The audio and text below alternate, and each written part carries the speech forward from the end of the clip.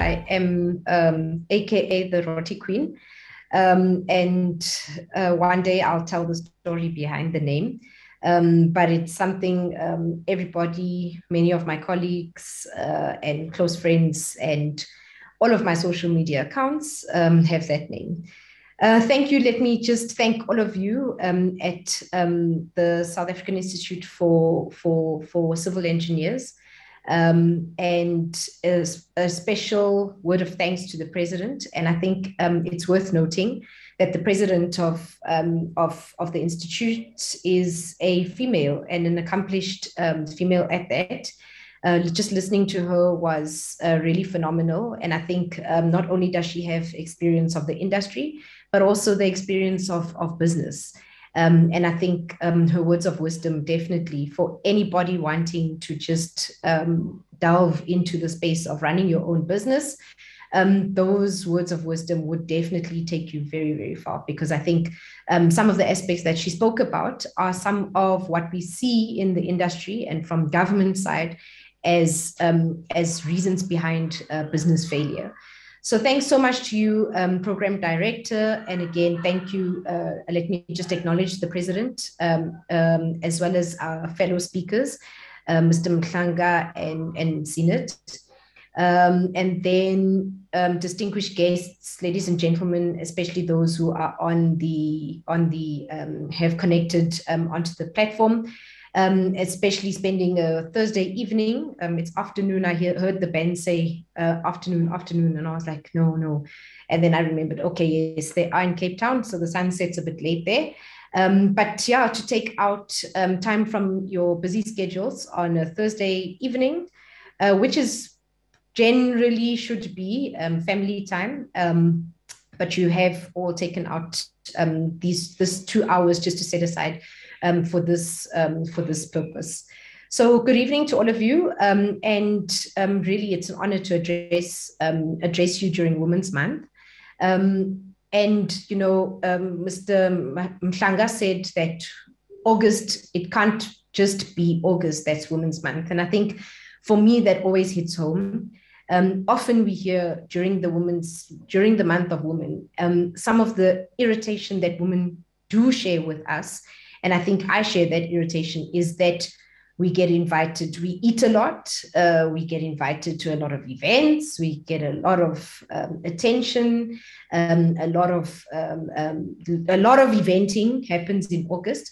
But what we really should be interested in is what is the sustainable work and what are the deliverables that we are able to achieve outside of just August throughout the year.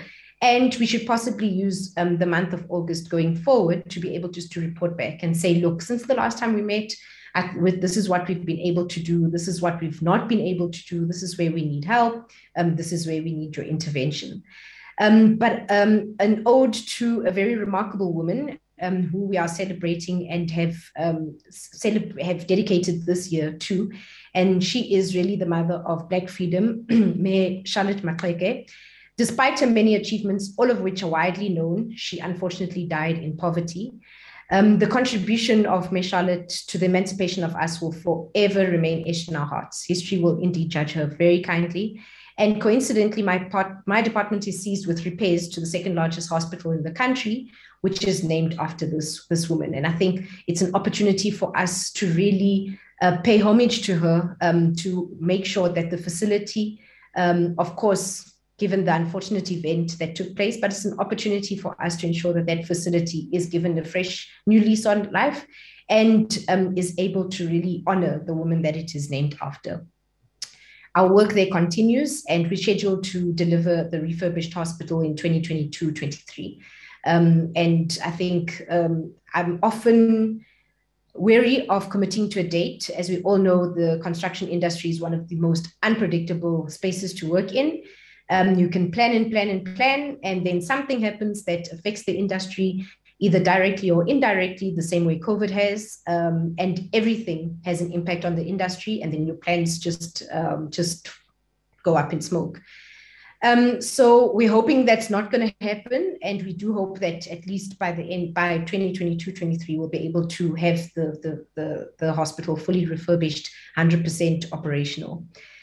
Today, we gathered virtually due to the prevailing pandemic that also continues to hinder the economic recovery, as well as to bring untold damage to many sectors. And as we heard previously, just reflecting on the impact and the negative impact and the effects that COVID has had on the economy, and to an industry, which is the construction industry, which is just really a subset of the built environment. That was really ailing even before COVID, and COVID really just knocked it to its knees. Ours is definitely one of those that have been so badly affected. I was just sitting with somebody today who was saying that we can't decide whether to proceed with development or not, because if we do, we are going to have a lot of our capital locked in a project for a period of possibly between 4 to 5 years. And with the uncertainty in the economy, we're not really sure whether we can afford that. So we'd rather perhaps look at other alternatives and opportunities for return on investment, as opposed to a medium to longish term investment. So I think even people with capital, albeit few and far between, are even grappling with those decisions, whether to invest, whether to not, whether to develop, whether to not. So I think, without belaboring really how much COVID has damaged the economy, impacted just the ability of government to be able to do work, to be able to respond, I think in the same breath, I want to say that all is not lost. In every crisis, it is those with vision and foresight to identify opportunities for growth and innovation. For starters, technology has allowed us to gather in, technology has allowed us to continue working. And there are things, though, that still require certain skills that not even the best artificial intelligence systems can provide. One of those is hope. So hope is a human design and a gift that can turn ashes into greatness. Hope is what is left once the raging fires have died out. Whatever we do, may we not lose hope, and through all our efforts as individuals and a collective, we will prevail in the end. With this message, I hope all of us who have lost loved ones, friends, relatives, and colleagues to this pandemic be comforted. I, too, am one of them. So really what we want to be able to share with yourselves in this session is just what are the opportunities? What are the opportunities from the department perspective and from the public sector perspective, really? And also, what have I and with my team, working with my team, what has been our experience in the past 2 years, and what have been our observations? What have been those observations? Stats SA has released research recently that reported that manufacturers of basic iron and steel, non-ferrous metal products and metal products, and machinery increased their output by 19.2%, contributing 3.5 percentage points increase. Stakeholders in the sector welcome the improvement in metals and engineering production, and sales is encouraging as it indicates the economy is slowly gaining momentum despite the COVID pandemic. All pointers are showing a steady improvement, I believe. I think these types of stats must excite civil engineers in particular. A lot has been done, and the road ahead is beckoning, demanding that we fight on and continue on the work that our forebears have put out and have done. I'm a product of a political party that recognizes the importance of implementing government, of being an implementing government that seeks to give women their rightful place in leadership positions. I lead a department that is predominantly male, even from an employment point of view, not only just the sector itself, but it is still run by men, and one that is not transforming fast enough. On Mondays, as much as I can, so let me just put a disclaimer, because it started off as a Monday program, but like I said, all things being equal, you can plan and plan and plan, and then something happens and your plans just go to pot. So Mondays I had initially dedicated to spend my time on site, where I inspect projects that we are busy with on behalf of various clients in government. So DID, Department of Infrastructure Development, is the implementing department for social infrastructure in the province.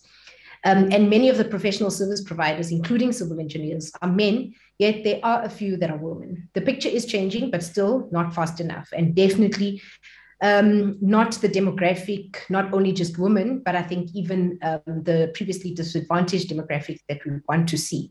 It's just not quick enough, and especially if somebody is impatient, and I think many of us are, we do want to see transformation happening rapidly, something that we can touch and feel all the time. The contractors are largely also male dominated, especially those with higher grading, CIDB grading, so either 9, 8, even up to 7. And in fact, myself, I've only dealt with one female contractor out of more than 30 projects. We are trying to address that. And I think some of the aspects that was spoken about earlier was just about why is it that businesses fail? And I mean, just the fact that in the first 5 years of a business life, you either will fail or will succeed. And a lot, we do see that they are able possibly to get up to a grade 5 or a 6 CIDB grading, and then are just not able to progress beyond that. So what is part of the problems? Unfortunately, it points to the slow pace of gender transformation in the built environment. And I think from my own perspective, there's always the reality that women have got to make decisions between competing priorities. So for me to run a business, I've got to compete and think about, will I be at the office? Will I be on site? Or am I going to raise a family? Am I going to have children? How am I going to raise that family? How am I going to raise my children if I'm expected to be on site for a remarkably long period of time? And we've always got to make decisions between competing priorities. Those priorities are not only women, and I think we must understand that those priorities are equally men's priorities, but ultimately it's women that grapple with competing between those. Men often don't, and able to make decisions on their own, which will see them progressing and growing much quicker, much faster, much further than their female counterparts. I do believe that feminism can only thrive if we deliberate about empowering and supporting women in every way possible. We have more than capable female leaders. They just need necessary support in order to participate in strategic positions and make a meaningful contribution to the economy in all sectors. And I'm often asked, how did I do what I've done, and how do I continue to do what I do? And a big part of it is just having a very good, strong support structure.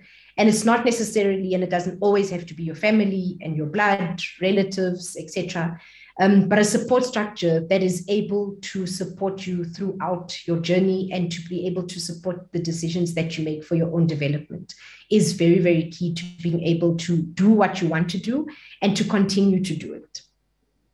For us, there are, as a department, a lot of opportunities in upcoming projects, and I'm going to speak about the opportunities, not gender specific, but I think it's something that if women are aware of specifically, they can also adequately prepare to be able to place themselves in a very good position to participate and take up those opportunities.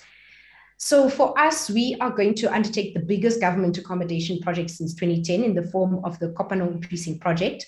It is the biggest triple P that has yet to be delivered by government since the dawn of democracy. And this is going to see all head office accommodation of the provincial government accommodated in buildings that are owned by ourselves. That is Gauteng provincial government. We are already ahead with the project offices and the project unit, the project management unit, which has started to work. We are concluding the bidding and the procurement phases and the negotiations with the private partners. And we are on track to start with that refurbishment work early in 2022. The city of Johannesburg is a key role player in this, and they are, as a result of this, going to experience an upgrade in the property value in the Johannesburg CBD. More than this, there are many sectors that are going to benefit from the Kopanong Precinct project. And I think I did reflect that construction is a subset of the built environment industry. And they are the professionals and our heavy reliance on professionals, and such as yourselves on the platform. And then there is the manufacturing and the supply of the materials, which is a huge opportunity that I think we just have not tapped into enough. And we've not been as vigorous and as aggressive to be able to attack the materials supply side of the built environment, but from a manufacturing aspect. So for quite some time now, Gauteng province has needed an intervention through which its economic and infrastructure fortunes will be elevated to a globally coordinated level for high impact in our communities. However, this was hampered to a certain degree by uncoordinated planning and implementation of the infrastructure programs by various service delivery arms of government, where the plans did not talk to each other. This has unfortunately affected the speed of delivery, given the massive resources collectively invested by all spheres of government. And here I'm speaking about the local authority, the provincial government, national governments. And of course, at local authorities, you even have different dispensations for a local municipality, a district municipality, and a metropolitan municipality. So it makes that planning just a bit more cumbersome and just more complicated. But I think it's worth just familiarizing yourselves with the district development model that really seeks to just pull everything together, what should happen in a geographic space, whether it's implemented by national, provincial, or the local municipalities. I think for us, we found that the role players and stakeholders in the infrastructure space also had difficulty of working with different public bodies in helping address the needs of the same communities. So the communities have got various needs, and then you find that in one street, there are 3 different spheres of government that are responsible for different aspects. And communities don't often understand that. They just want a service to be delivered. They want a project to be implemented. And then you find, for instance, the land will be owned by national government. Services must be delivered by the municipality, and top structures by provincial government, et cetera, et cetera, et cetera. So even our own coordination and the legal framework that we work under and work within doesn't necessarily support even the way the industry is designed. And I think that's something that I've always spoken about, is that even if you look at the Public Finance Management Act, it doesn't necessarily support the industry. And I could have a whole session just on the PFMA and how it actually hinders the industry, built environment industry, to perform. So we've committed in the 6th administration, which was the beginning 2019-2020, to put 60 billion rand of our own funding towards infrastructure development over a 5-year period. So that means roads, housing, and then social infrastructure, the kind that we are responsible for, as the department is responsible for implementing. And I think for us, it was an exciting time, because we were then tasked to implement the entire infrastructure program on behalf of the province. And it started with developing what we call the 5-year project pipeline. So what we've done is we've pulled together everything from all municipalities, from national departments, even from SOEs, just to say, what is it that you plan to do? Have you budgeted for it? Are they SOD ready? How far are those projects? Can we call it a project? Is it a concept? And then we're able to just put together the 5-year project pipeline to say that we're no longer going to have pet projects, which I think has also been a very big problem in government. Somebody comes, and because I'm from Benoni, yes, I am, proudly so, I still live in Benoni, and it's right next to Brakpan, yes. But I enter office, and what happens is the community of Benoni have wanted something for a very long time, and then what I do, I stop everything and go and address the community of Benoni's needs. And it becomes a pet project. Is it feasible? Has it taken into consideration planning, budgeting, all of those things? So the project pipeline is really an attempt to say that we will publish what is the 5-year infrastructure plan of the province. And it is the blueprint that, regardless of who comes in and out of office, will be implemented. So what that does is really, it gives confidence to the private sector of government plans. It allows the private sector to be able to plan accordingly, because you know what is government plans. You also know that these are budgeted for, they are here, there, etc., etc. And it also enables the industry as a whole. So whether it's the supply side of the materials, manufacturing, the construction companies, and the labor that goes into that, or the professionals and the consultants, to be able to plan and also to just align and identify opportunities upfront, so that opportunities are not, you're not surprised by opportunities, but they're well thought of, well planned for, and they're predictable. So it's really also founded on the principle of comprehensive land use needs in Gauteng communities and the historic infrastructure backlog. And that speaks to all the backlog in totality: roads, transport infrastructure, transport itself, and then social amenities such as schools, clinics, hospitals, etc. And for us, that is a very, very, very critical thing, because we need to be able to effectively and efficiently use our land, because we are the smallest province in the country in terms of land mass. However, we are the most densely populated. And every year we continue to get an influx of people who demand services, who put added strain and stress onto government's already huge backlog that we've not been able to deliver over a period of time. For us, it's going to accelerate the delivery and tracking of schools, clinics, hospitals, community centers, libraries, recreation facilities, other amenities in public, such as, for instance, even ECDs, early childhood development centers. And of course, we've indicated what the amount is, the location and time frame of clusters of projects, individual ones respectively. So you can have a look at the project pipeline if you're interested in what is education's plans. You can go through it. You can look at, in terms of geographic spread in the northern corridor of the province, what is education planning for, where, how many, what types of projects. We've also even just categorized them: new builds, refurbishments, renovations. So you're also able to see in what spaces you want to play. And all those opportunities, like I said, we rely on the private sector to be able to implement them, but we need the private sector to be ready to be able to implement them. It's also going to serve as a key signpost and flagship of the contribution of Gauteng towards attainment of the goals of the National Development Plan towards 2030. I believe it's going to demonstrate the province's commitment to growing the economy and therefore inspire confidence in the private sector to come on board.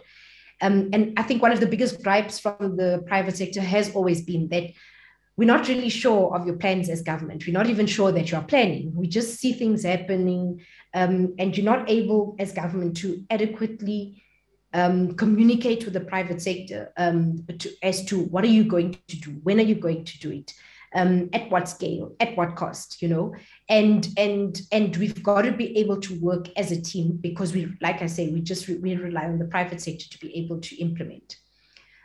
For us, I think the biggest is just to address the spatial planning and the apartheid spatial planning in particular of the province. So we are going to give a lot of attention to the western corridor, as it's known in the province, and the southern corridor. So that's out in the Vaal, where the contribution of previous drivers of economic activity, such as mining in the West, is, as an example, is just no longer available to create the required level of sustainable employment and trade. So the re-energized indirect economic activities will give concrete evidence to those communities that the time for economic revival has arrived. It's also going to serve as a key indicator of the speed, temperament, and size of the construction and built environment in Gauteng. So ours, of course, is the largest. I think if we look just comparatively between ourselves and other provinces, what we put out to the market, between 90 to 95% does get implemented. We hardly ever have cancellations, and if we do, we always, almost always have re-advertised.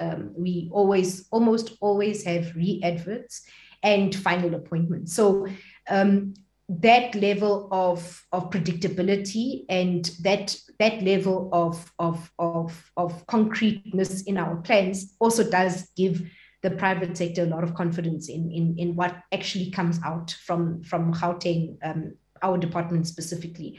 And we're trying to get all other departments to also be able to stick to that, so that they're able to say, look, anything that comes out of Gauteng put out to the market is more than likely up to 90% going to get to the ground. So that we're also not treated with a lot of skepticism and saying, oh, they're going to cancel it, etc., etc. So you've got to give confidence to the public sector, to the private sector, sorry, for them to be able to contribute and put their money down in terms of the investment. So for us, we also want to, as the public sector, what we want to do with this is to crowd in public funding, public sector investment, so that we're not sort of doing small things everywhere, but we're able to redirect local authority, provincial, national government into one space at one time, so that we are able to really see the rand value of the investments. Because if you're doing little things everywhere at various times, you're not able to necessarily, the economy and the market is not able to really to see the benefit of the rand value that you are investing in an area. So for us, that's very important, to bring all the public sector investment, crowd it in, and fund social and economic infrastructure as one unit, as opposed to the way we've been doing it. So that's on the project pipeline. And I think, like I say, for us, it's important to give confidence. Part of giving confidence to the private sector is to be predictable, is to communicate our plans, is to be able to be trusted with that communication of the plans. And that the plans are concrete, they are budgeted for, they have gone through the necessary project readiness matrices that are available. And so we know that whatever is put out into the market is definitely what the market will respond to. Because for us, I think a big hindrance is when the private sector and the market does not respond. Because when they don't respond, it means that they don't have confidence in what we're doing. So when I took office exactly 2 years ago, one of the things I asked was what measures the department had put in place to develop young professionals. It was during this time that I met with them. So we have candidate engineers, architects, quantity surveyors, project managers, town planners. So we have candidates in the department. And I did this really just to fully understand what was being done internally to advance their careers through opportunities and exposure. Not only that, I think having met them, I knew that we would have to create a lot more conducive environment for them to thrive and go on to achieve bigger things. I can proudly say this project is going well, and some of the infrastructure you may have seen us deliver has been partly because of the participation and contribution of our young professionals. Many of them have started as candidates, and through the exposure and the work that they are able to do through supervision of registered professionals, many of them have gone on to register. So they start as, and I think that is very, very promising. And it's important for us to see somebody start at point A, but end at point B. It means that there is progress, and it gives you some level of comfort that whatever you have done in terms of creating that conducive environment that Mr. Mhlanga spoke about earlier is really is bearing fruit and results. So for us, I think importantly, I think we can say that the public sector can do a whole lot more for young professionals. We've got to be able to allow young professionals, candidates, to come apply their trade in the service of the built environment industry, and that can only be done through the different opportunities. We've also got a graduate incubation program that we are about to start, and I think I would be interested in some of your members that you have. Who are graduates who have not yet registered as professionals, who are just candidates, just to be able to come on board to work with us, just to be able to get that exposure, the hours, the supervision, to allow them to be able to register. So that's some of the other opportunities that are available through what we do. Is just the professional, and for me, I think importantly is that if you have studied in the space, you've graduated, you now have a degree, it is important for you to be able to do a lot more. So it is to seek opportunities, to be able to expose yourself, learn the differences between the public and the private sector, learn the differences between the legislative frameworks that govern both, because I think that we can no longer, we live in an ever-changing environment. So we can no longer go to school, study, graduate, you get a degree, and that is your career for all of your life until you retire. You've got to make yourself very flexible, very indispensable. And the only way to do that is to be able to empower yourself through knowledge and continuous professional development in the space, because really you don't know necessarily where you'll end up. So I think, and where we're going to use the graduates in the graduate incubation program is on the OHS upgrades, and that's on all 32 hospitals in the province. We've done condition assessments on all 32 hospitals, and we are starting with being able to attend to all those hospitals in terms of the OHS compliance. So the opportunities there are for those who have graduated who are not yet registered. I think for us, importantly, is that we've got to imagine a sector that supports women. Our 27-year-old democracy has made strides, yes, in the emancipation of women, but we all know industries built to serve one gender while leaving women in the periphery is lagging behind. Built environment and construction is one of them that is extremely male-dominated, and it's male-dominated in such a manner that the ceiling has remained so strongly intact that I often believe it's a concrete ceiling and not just glass, and very, very difficult to break through. And I really can't, I think none of us can expect the sector to change on its own. So we've got to break down those barriers ourselves. And I think what you guys are doing is incredible. It's remarkable. That is a start, just to be able to share what has been your journey, what has been some of the things, the roadblocks that you've got to stay away from. What are the things that will make you really indispensable in the space? I think importantly is that we've got to understand that we are competing with some of the best in the world, and professionals, civil engineers have got to also you've got to hold yourselves against the highest standards of the industry that the industry demands. And I think that's something that for me, I've seen varies from company to company. So you could work with one company, excellent professionals who really take the fact that they have a PR registration to their name very, very seriously. And then you get those that just don't. And I think for us to remain competitive, for us to remain as robust as we are, and for us to remain as strong as we are as an industry, we rely on you who have graduated, who are registered, who are professionals in the space to maintain that high levels of professionalism, high levels of integrity, because ultimately what you do for us and what you do for the built environment is about creating spaces where human beings will operate and reside in. And if you take it lightly, that you do things in a way that doesn't stick to those standards, we are ultimately risking the lives of human beings. And my conscience will not allow it, and I hope that yours won't either. So, ladies and gentlemen, for us, let's not be tired. I spoke about hope, and I think that we can only live on hope. If we don't have hope, we also cease to exist. And I think for us, we've got to just not stop in our quest for equal opportunities in everything that we do. For young people in particular, to just kick out the old and the dying. For young people, because we see the tomorrow, because we will be part of that tomorrow. Others will not see it because they know that they're not going to be there. So whatever you want to inherit, you've got to create it today. And I think that for us, we've got to use that agency in a very positive manner. Definitely, we're not going to listen to excuses anymore, whether you're young or a woman.